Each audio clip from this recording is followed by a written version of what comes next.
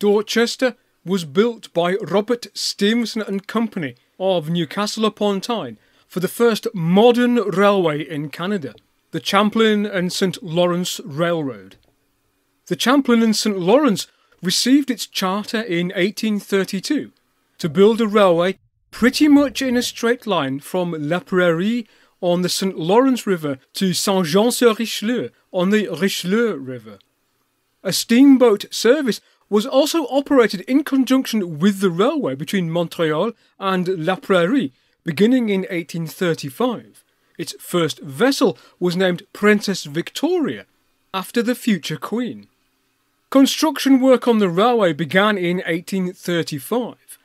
The line was laid to standard gauge using rails formed from 6-inch square lengths of pitch pine timber, topped with a wrought iron strap rail, 2.5 inches wide and 1/2 inch thick, secured with iron screws. The sleepers were made from cedar.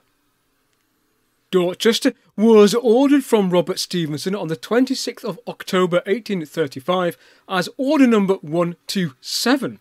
The order reads, "There are 3 curves on the road, all the same radius, 1,890 feet. The engine will travel 14.5 miles, and it is desirable, though not necessary, that it should stop for water. The steepest grade is 24 feet per mile. This occurs on various parts of the road, in all about 3 miles.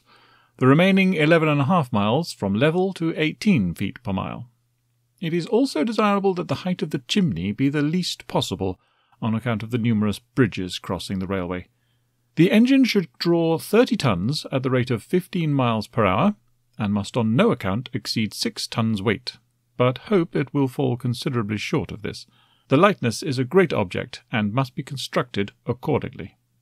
The wrought iron boiler barrel was 6 feet 6 inches long and 2 feet 3 inches diameter, and it contained 64 or 65, depending on which page of the Stephenson order book you read, brass tubes 1 5/8 inches outside the diameter.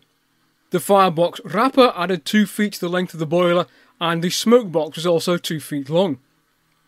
The inside cylinders measured 9 by 14 inches, and the 4 wooden driving wheels were 4 feet in diameter and set at 4 foot 3 inch centres in order to accommodate the very tight curves. Weight in working order was 112 hundredweight 19 pounds, and the tender could carry 370 gallons of water. Dorchester was shipped from Liverpool in March 1836 and arrived in Canada in May. 4 passenger carriages were built in New York, and the freight wagons were built locally in Canada. The Champlain St Lawrence was opened on the 21st of July 1836 in the presence of Lord Gosford, the Governor-General. An early traveller on the line in 1842 was the novelist Charles Dickens.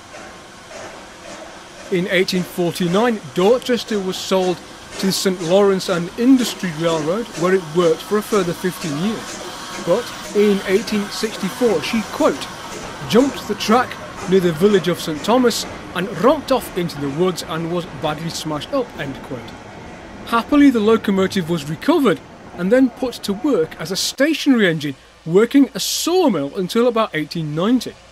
All that survives of Dorchester is a single brass nameplate, which was found in a wood near St Thomas.